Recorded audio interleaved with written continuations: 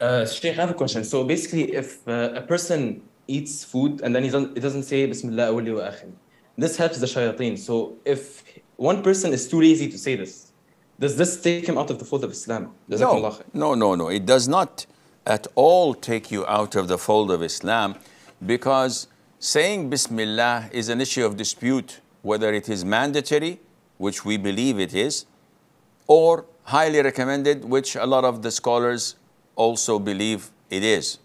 So if you fail to say it out of laziness, whether in the beginning or in the middle by saying Bismillahi awaluhu wa akhiruh, this doesn't take you out of the fold of Islam.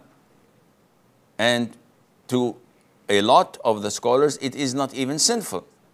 So, yani, inshallah, this answers your question. Maymuna